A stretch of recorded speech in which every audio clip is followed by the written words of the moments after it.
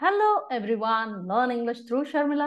If you listen, you can learn something new every day. Today, let me shed light on the routine things.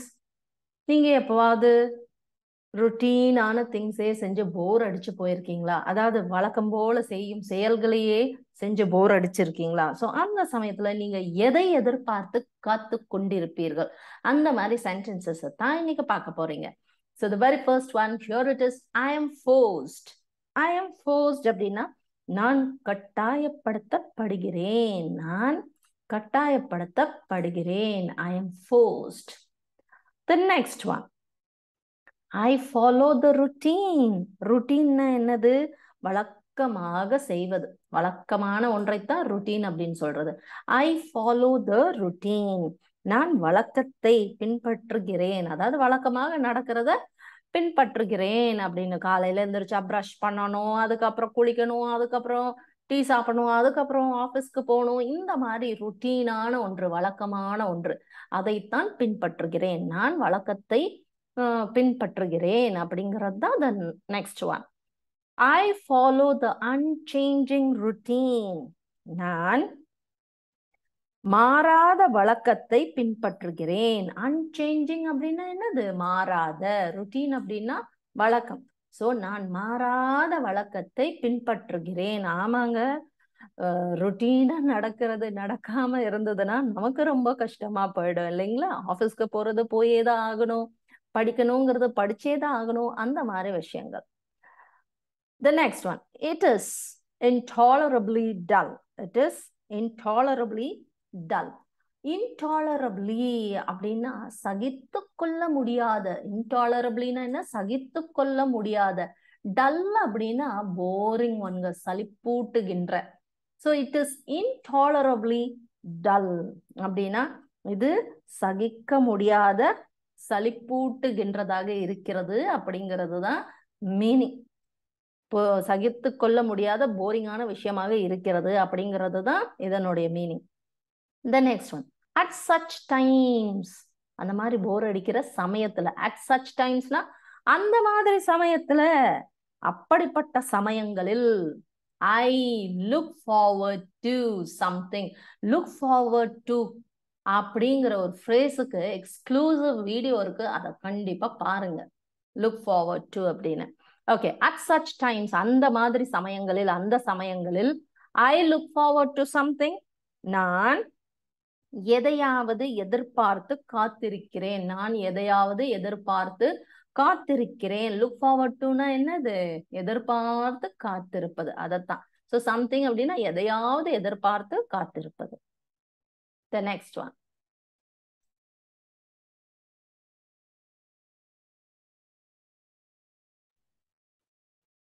the next one, it's not coming. Okay, the simple pleasures of life. The simple pleasures of life அப்படின்னா வாழ்க்கையின், life அப்படின்னா வாழ்க்கை, வாழ்க்கையின் எளிய இன்பங்கள், வாழ்க்கையின் எளிய இன்பங்கள். The next one, these simple pleasures remove boredom. so yes, இங்க வேண்டாம், remove boredom. These simple pleasures remove boredom. so ஏன்னா இது subject, இது verb, இது ரெண்டும் agree பண்ணணும். so this is a typo. These simple pleasures remove boredom அப்படின்னா என்னது? இந்த எளிய இன்பங்கள் சலிப்பை நீக்குகிறது. போர்டம் அப்படின்னா என்னது? சலிப்பு. சரிங்களா? இந்த சலிப்பை நீக்குகிறது. எது சலிப்பை நீக்குகிறது? இந்த எளிய இன்பங்கள் சலிப்பை நீக்குகிறது அப்படிங்கிறது தான் இதனுடைய meaning. What are those simple pleasures of life? What are those simple pleasures of life? so அப்படின்னா என்னது? அந்த எளிய இன்பங்கள் என்ன? அந்த எளிய இன்பங்கள், அதாவது அந்த வாழ்க்கையின் எளிய இன்பங்கள் என்ன அப்படிங்கிறது தான் இதனுடைய மீனிங். அந்த எளிய இன்பங்கள் வாழ்க்கையில் என்ன அப்படிங்கிறது தான் இதனுடைய meaning. The next one, I look forward to steaming cup of strong coffee. So நம்ம ருட்டீனான விஷயங்களை செஞ்சுக்கிட்டு இருக்கிறோம். வாழ்க்கை நமக்கு போர் அடிக்குது. அந்த மாதிரி சின்ன சின்ன அற்ப விஷயங்களை நம்ம எதிர்பார்த்து காத்திருப்போம். அந்த சின்ன சின்ன சிம்பிளான விஷயங்கள் தான் என்ன? அதாவது ஒரு ஸ்ட்ராங்கான காஃபி, ஒரு கப் ஸ்ட்ராங்கான காஃபி, அதுவும் ஸ்டீமிங் அப்படின்னா சூடான ஆவி பறக்கிற காஃபிய நான் காத்திருப்பேன், நான் காத்திருப்பேன் அப்படிங்கிறது தான் இதனுடைய மீனிங். ஸோ லுக் ஃபார்வர்ட் டுன்னு என்னது? ஆவலோட காத்திருப்பது. எதற்காக ஆவலோட நீங்க காத்திருப்பது? ஒரு கப் ஸ்ட்ராங்கான சூடான காஃபிக்கு நான் ஆவலுடன் காத்திருக்கிறேன் அப்படிங்கிறது தான் இதனுடைய meaning. Next one, it gives energy to me. அது எனக்கு ஆற்றலை தருகிறது. எனர்ஜி கொடுக்குது பாத்தீங்களா? So it gives energy to me. Coffee என்ன கொடுக்குது? எனர்ஜி, அதாவது ஆற்றலை கொடுக்கிறது. அது எனக்கு ஆற்றலை கொடுக்கிறது, தருகிறது அப்படிங்கிறது தான் அதனுடைய meaning. The next one, it prepares me to face the uncertainties. அது என்னது? அன்சர்டனிட்டிஸ், நிச்சயமற்ற சூழ்நிலைகள். அன்சர்டனிட்டிஸ்னா என்னது? நிச்சயமற்ற சூழ்நிலைகளை எதிர்கொள்ள. பேசினா என்னது? எதிர்கொள்ள இது என்னை தயார்படுத்துகிறது. நிச்சயமற்ற சூழ்நிலைகளை எதிர்கொள்ள இது என்னை தயார்படுத்துகிறது அப்படிங்கிறது தான் இதனுடைய meaning. The next one, I await the cups of coffee. நீங்க காஃபிக்கு நிறைய காஃபி அப்படின்னா எப்படி சொல்லலாம்? அதாவது இங்க இது வந்து அன்கவுண்டபிள் நவுன்.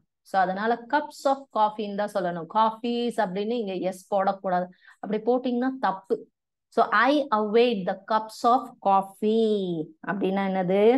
நான் கப், அதாவது நிறைய காஃபிகளை எதிர்பார்க்கிறேன், நிறைய காஃபி கோப்பைகளை எதிர்பார்க்கிறேன். காஃபி கோப்பைகள் அப்படின்னா கோப்பைகள் மட்டும் இல்லைங்க, அதாவது காஃபி நிறைஞ்சு இருக்கணும் அப்படின்னு எதிர்பார்க்கிறாரு. நிறைய காஃபி இவரு எதிர்பார்க்கிறாரு அப்படின்னு, காத்து கொண்டு இருக்கிறார் அப்படிங்கிறது தான் இதனுடைய மீனிங். நான் காஃபி கோப்பைகளுக்காக காத்திருக்கிறேன் அப்படிங்கிறது தான் இதனுடைய மீனிங்.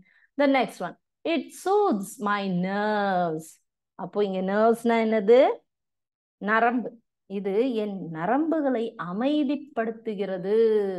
ஸோ காஃபி குடிச்சோடனே காஃபி பிரியர்களுக்கெல்லாம் என்ன ஆகும்? அப்படியே அவங்களுக்கு அமைதி ஆகும். அவங்க நரம்புகள் எல்லாம் அப்படியே அமைதிப்படுத்தும் அந்த coffee. So it சூத்ஸ் my nerves அப்படின்னா இது என் நரம்புகளை அமைதிப்படுத்துகிறது அப்படிங்கிறத பாட்டு கேட்டா எப்படி உங்களுக்கு இட் சூட்ஸ் யூ அப்படின்னு நீங்க சொல்லுவீங்க. அதே மாதிரி இதுவும் காஃபி குடிச்சா இட் சூட்ஸ் மை நர்வ்ஸ் அப்படின்னா இது என் நரம்புகளை அமைதிப்படுத்துகிறது. The next one, things are not going well. திடீர்னு யாராவது வந்து உங்ககிட்ட கேட்குறாங்க, அது எஸ்பெஷலி இந்த கொரோனா டைம்ல வந்து உங்ககிட்ட கேட்டு இருந்தாங்கன்னா நீங்க என்ன சொல்லுவீங்க? எதுவுமே சரியா போறது இல்லைங்க அப்படின்னு சொல்லுவீங்களா? ஸோ அந்த மாதிரி இடத்துல things are not going well அப்படின்னு சொல்லணுங்க. அதாவது விஷயங்கள் எதுவுமே சரியாக போவதில்லை, நடக்கவில்லை அப்படிங்கிறது தான் இதனுடைய மீனிங். விஷயங்கள் எதுவும் சரியாக நடக்கவில்லை, things are not going well அப்படின்னு.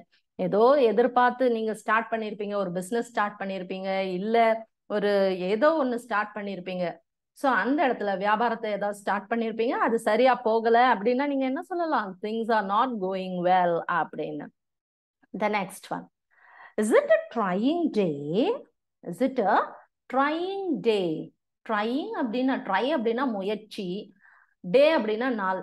அப்படின்னா முயற்சி பண்ற நாள்னு எடுத்துக்குவீங்களா? தப்பு, that is wrong. Is it a trying day அப்படின்னா என்னது? இது மோசமான நாளா, இது கொடுமையான நாளா அப்படின்னு கேட்கறது தான் is it a trying day அப்படின்னு. ஆபீஸ்ல சில சமயங்கள்ல எந்த வேலை செஞ்சாலுமே சரியா போயிருக்காது. ஸோ அந்த இடத்துல நீங்க சொல்லலாம் things are not going well அப்படின்னு நீங்க ஆபீஸ்ல சொல்லலாம். அதுவே அந்த நாள் ரொம்ப பயங்கர மோசமானதா கொடுமையானதா இருந்துச்சு அப்படின்னா அந்த இடத்துல இட்ஸ் அ ட்ரையிங் டே அப்படின்னு நீங்க சொல்லலாம். இதுவே நீங்க கேள்வியா கேட்கணும் அப்படின்னா இஸ் இட் அ ட்ரையிங் டே அப்படின்னு நீங்க கேட்கலாம். The next one, sit back and relax. Sit back and relax அப்படின்னா என்னது? சேரை எடுத்து போட்டு ஆசுவாசமா அப்படியே பின்னாடி சாஞ்சு உட்கார்ந்து உட்கார்றதுக்கு பேர் தான் என்னது? Sit back. ஆசுவாசமா சாஞ்சு சேர்ல உட்கார்றீங்க பாத்தீங்களா, அதுதான் சிட் பேக். அண்ட் ரிலாக்ஸ், மற்றும் ஓய்வெடுங்கள். ஓய்வெடுங்கள், அதுதான் இதனுடைய மீனிங். உட்கார்ந்து ஓய்வெடுங்கள், ஆசுவாசமாக உட்கார்ந்து ஓய்வெடுங்கள். Sit back and relax. The next one, have some coffee. கொஞ்சம் காஃபி குடிங்க, கொஞ்சம் காஃபி குடிங்க. ஏன்னா அதுதான் என்ன பண்ணும்? It soothes my nerves. அப்படின்னா என் நரம்புகளை அது அமைதிப்படுத்தும் அப்படின்னு. Have some coffee, கொஞ்சம் காஃபி குடிங்க, எடுத்துக்குங்க அப்படின்னு. ஸோ காஃபிக்கு அடிக்ட் ஆயிருக்காங்க பாத்தீங்களா, அவங்கள என்ன சொல்லலாம்? They are கேஃபஹாலிக். தே ஆர் கேஃபஹாலிக் அப்படின்னா அவங்க காஃபி அடிமைகள். அவர்கள் காஃபி அடிமைகள், இல்ல காஃபி பிரியர்கள் அப்படின்னு சொல்றோம் பாத்தீங்களா. அவங்களுக்கு தான் என்னது? They are கேஃபஹாலிக். They are கேஃபஹாலிக். So இன்னைக்கு என்னென்ன வேர்ட்ஸ் அண்ட் சென்டென்சஸ் படிச்சிருக்கீங்க? இங்க அத்தனையுமே ஒரு ஸ்லைட்ல கொடுத்திருக்கிறேன். I am forced, I follow the routine, I follow the unchanging routine. It is intolerably dull. At such times, I look forward to something. The simple pleasures of life, these simple pleasures remove. Inge yes varakudadu. Boredom. What are those simple pleasures of life? I look forward to steaming cup of strong coffee. It gives energy to me. It prepares me to face the uncertainties. I await the cups of coffee. It soothes my nerves. Things are not going well. Is it a trying day? Inge question mark potukunga. Sit back and relax. Have some coffee. They are caffeaholic. Idhula yarellam caffeaholic? Thank you. Thanks for listening to me patiently. Please do like, share, and subscribe, and never ever forget to follow us on Instagram, Telegram, and Facebook. Bye-bye.